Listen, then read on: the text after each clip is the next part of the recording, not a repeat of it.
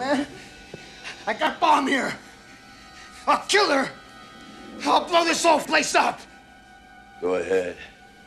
I don't shock her. Also new on the video shelves this week is Sylvester Stallone's Dirty Harry imitation Cobra, which had a terrific opening scene as Stallone is a Dirty Harry type cop, blew away a creep in a supermarket. You're a disease, and I'm the cure. Die! Drop it!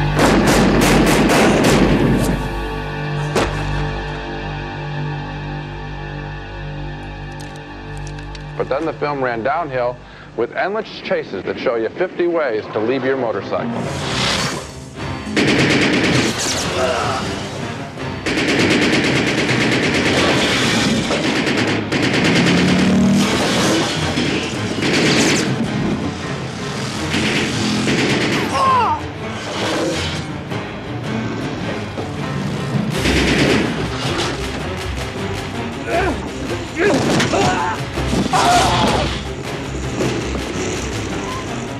A lot of noise, but it's boring, very boring, and that's a shame because this film started out like a powerhouse. Then I think the audience sensed that Stallone really didn't have anything to say in this film that Clint Eastwood and his company, the director Don Siegel, didn't say better 15 years earlier in Dirty Harry. One of the things that's disappointing about Stallone is that he really hasn't realized that potential that he showed in his early pictures to be an actor who was able to combine tenderness and humor and a real screen presence with violence. Here, he could just as well be some animated hero on some Saturday morning kiddie show for all of the depth that he has. No depth at all, just a lot of firepower.